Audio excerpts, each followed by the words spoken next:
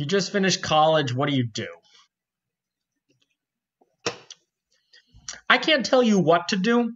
That's something for you to figure out yourself. All I can say is never sell out. Like, listen to some, like, you know, like punk music before shit got cucked, and like be like, I'm never gonna sell out.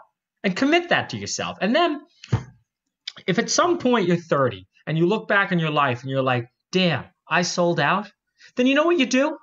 You make a change. You wake up and you quit your shitty job that's destroying value in the world.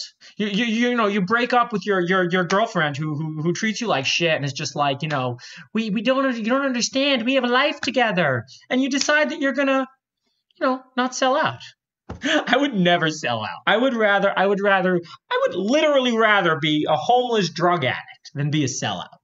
Just while we wait forever for things to happen, check out the AR headset. No, but like, you know what I mean? You know what I mean by like the kind of job or the kind of girl or anything in your life that's like, you know, forcing you down a path of selling out. See, but like, why do you have bills to pay? Right? Like, that's what you need to get down to, right? Like, what in your life is forcing you into a position where you have to pay an exorbitant amount of bills? The way selling out happens is people get caught up in a sort of lifestyle. And then they're like, oh, I have to maintain this lifestyle. It's not worth it. Ditch the lifestyle. Like, you'll just be so much happier. See, I'm a happy guy, man. You know, I don't got shit, but I'm a happy guy. I bought this laptop. This laptop was mad expensive. Yeah, it was $1,800. Yeah, you say, like, I like to buy stuff and it makes me happier. So some stuff might make you happier, right?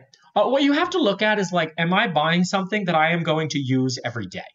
If the answer to that is yes, then yeah, maybe it does make you happier, right? But if the most of the enjoyment you get is the buying itself, when you buy something, you get a hit of dopamine, right?